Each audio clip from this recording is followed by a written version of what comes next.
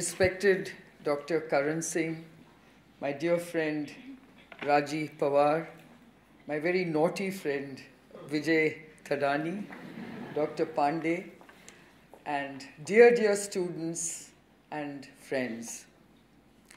At the outset, I want to warmly congratulate the graduating class of 2013 and wish you every success and every rewarding success at that in your life ahead.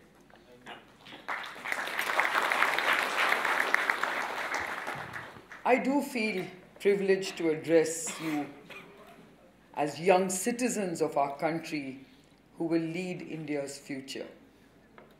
I realize that you may not see yourselves that way. Like most students, your thoughts of the future may not go beyond applying for jobs or overseas college admissions for further studies or just partying tonight with your friends. However, the fact remains that each one of you is a vital unit of the generation that will shape India's destiny. A generation that I hope will focus on improving the lives of fellow citizens and enhancing our country's position in the world. And therefore, the task that I have been set to address you, to perhaps inspire you, is certainly a challenging one.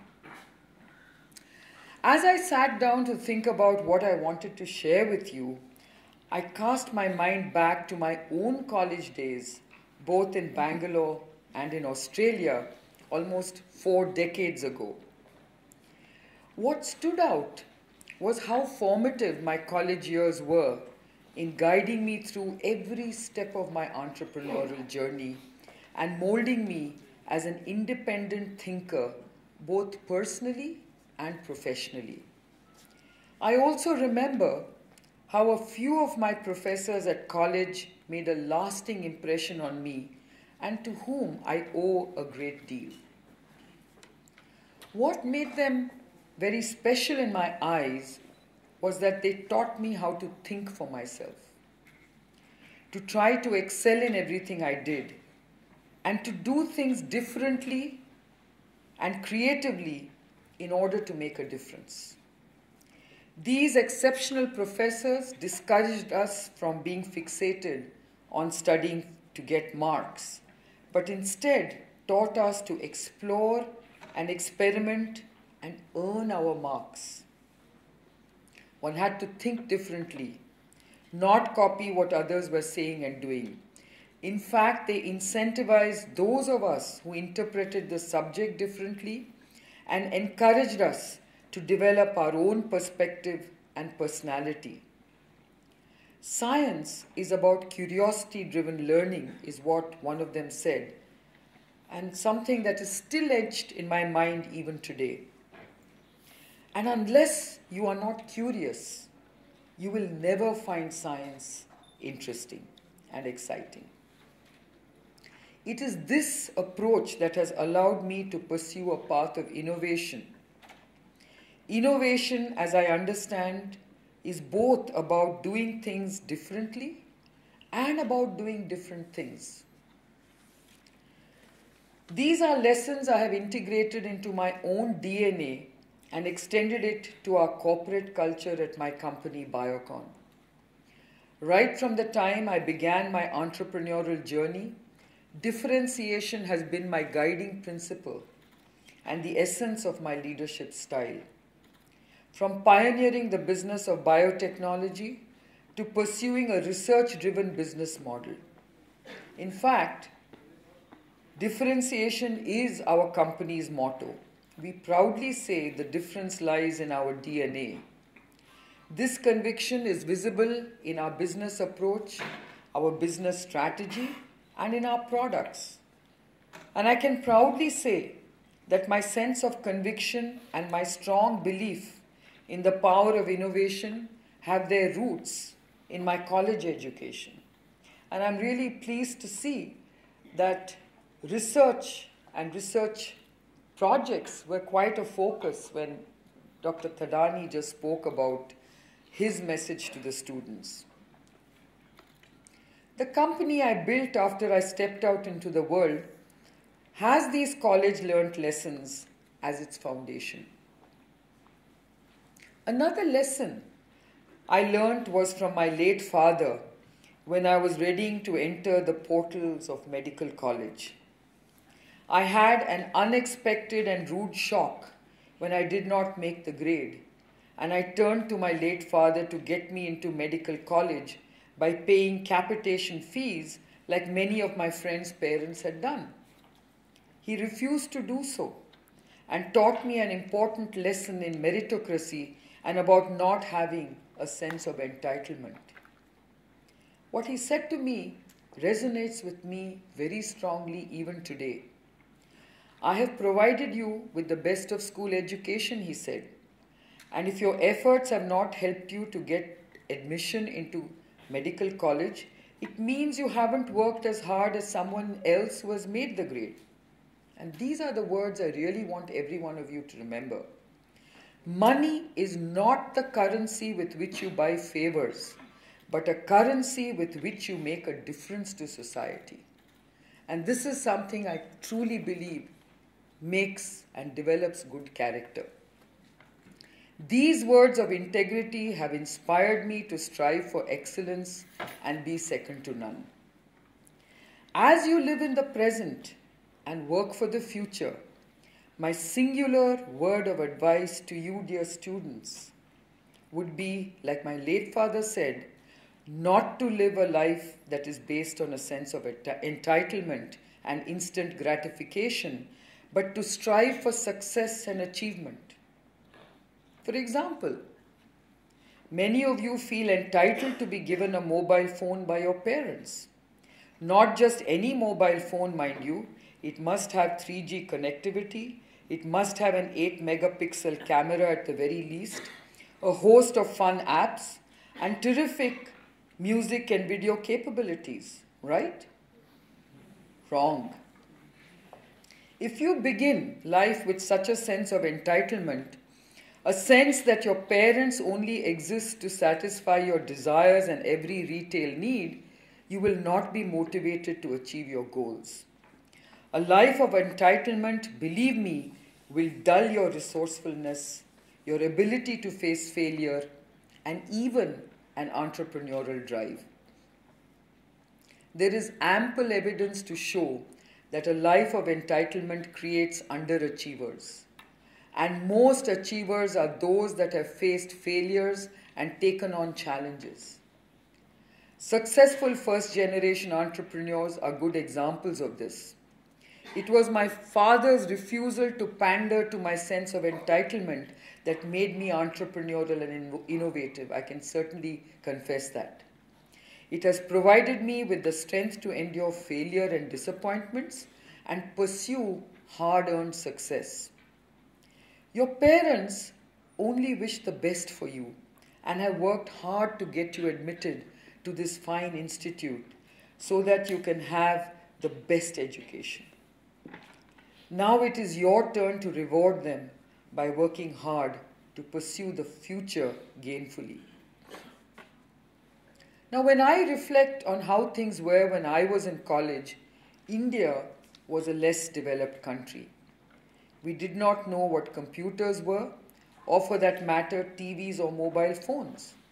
Information had to be accessed in libraries and textbooks, not on the internet. And games were played in playgrounds or at homes, not on gaming devices. Communication was face-to-face, not by phone or texting. And social media to us meant inter-college debates, educational trips, and writing to pen friends across the world. The technological advances of today and the personal devices they enable, computers, cell phones, the internet, tablets, these ought to have helped change the world for the better, much more than they have, by promoting greater awareness and understanding. With all these smart resources available today, the woes that plague the world should be declining in number and acuteness. There should be fewer poor people, less corruption, lower pollution levels, better garbage management, universal education, food and health for all. The reality, as I know, and as you do too, is far different. We need to ask ourselves, what can we do to improve the reality we live in? How can we, as citizens of a great country, ensure a better life for all? Today, India needs all of us, especially young, capable people like you, to be responsible and address the myriad of challenges our country faces: food security, health security, job security, energy security, and environmental sustainability. Dear students, remember that problems can be solved by saying, I must do something, instead of something must be done. So I would ask you to get involved and convert these challenges into opportunities that can help bring about transformational change in alleviating human suffering while creating wealth and prosperity for all. Technology has this transformational power that needs to be innovatively harnessed. For example, food security cannot be attained by a food security bill, but by boosting agricultural productivity through technologies like biotechnology and developing engineering and software solutions that improve the supply chain infrastructure that can ensure efficient delivery of food and nutrition to every strata of society.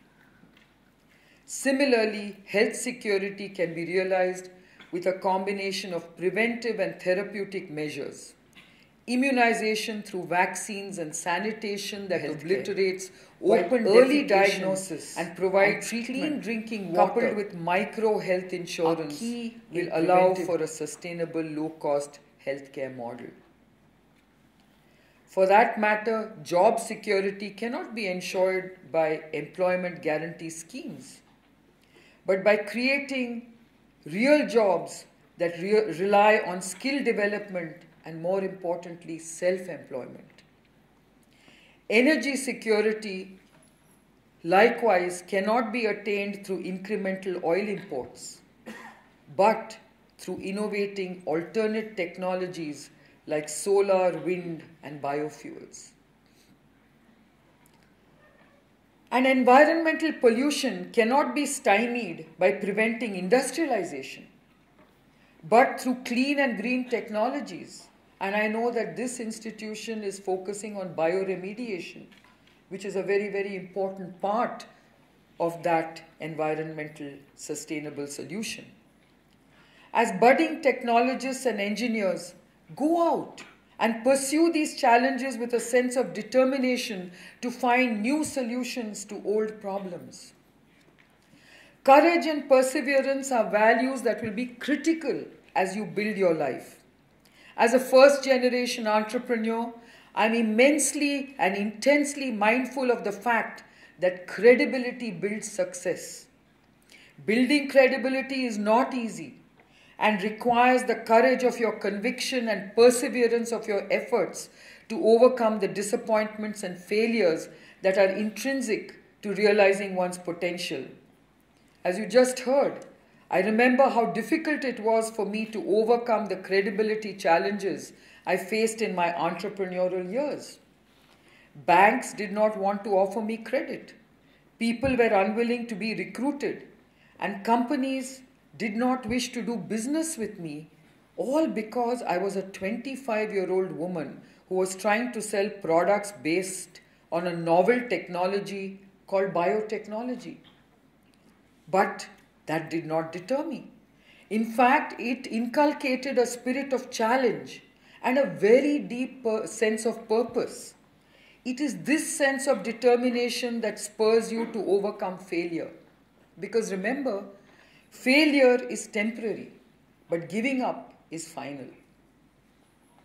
As a woman, I would like to touch upon the sensitive subject of gender barriers that exist within our society. I'm pleased to see that women are being well accepted in the urban workplace. However, We do know that society needs to do a lot more. And the most critical of this is the change of mindset. We must work towards a safe environment for women, and this can only stem from mutual respect between men and women. I'm sure NIIT provides many opportunities for co-educational group assignments and projects and even sports. And I ask you young men to treat your female colleagues with the respect that you accord to your peers. It is well recognized that a progressive society is an egalitarian society, especially when it comes to gender equality. I would like to conclude by congratulating your parents for their selfless devotion in bringing you, their children, safely to the threshold of a future that has endless opportunities.